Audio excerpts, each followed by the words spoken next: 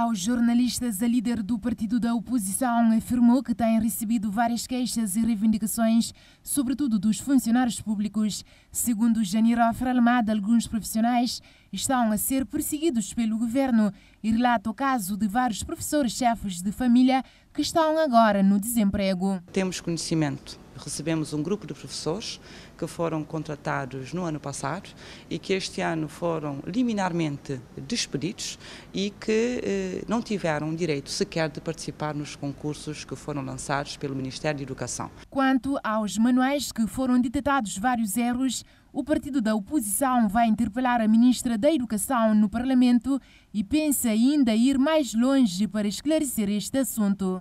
Para nos explicar como é que se contratou a empresa e, caso não tenha havido concurso público, como tudo leva a crer, estaremos a apresentar muito proximamente uma queixa formal à Procuradoria-Geral da República, porque ou as leis existem e são respeitadas, ou quando não são respeitadas, as responsabilidades têm de ser assacadas, porque é dinheiro público que está em causa. A precariedade salarial que afeta alguns enfermeiros do Hospital Central da Praia faz parte de outra queixa levada à Provedoria de Justiça. Recebem uma remuneração de 35 contos, ao passo que vão sendo contratados novos enfermeiros com salários superiores a 60 mil escudos, sem que estes que estão lá 2, 3 anos tenham qualquer possibilidade de melhorar o seu modo de vida. E o grave é que esses enfermeiros não estão a ter acesso ao INPS.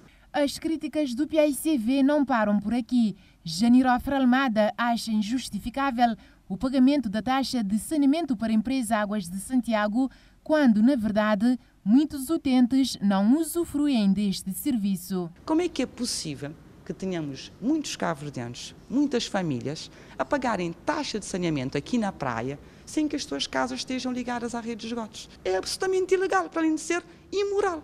O Estado tem de dar o exemplo com comportamento, não é com discursos pomposos e bonitos por parte do Sr. Primeiro-Ministro. O Primeiro-Ministro tem de traduzir aquilo que diz na prática. Não pode dizer uma coisa de manhã e fazer exatamente o contrário, que é o que está a acontecer. Face a um conjunto de críticas apresentadas, o partido da oposição assegura que o país está perante uma desgovernação e considera tal facto de preocupante. Ao nível da Provedoria de Justiça, também as queixas aumentaram e várias das reivindicações apresentadas pelo Paicv já são do conhecimento desta entidade.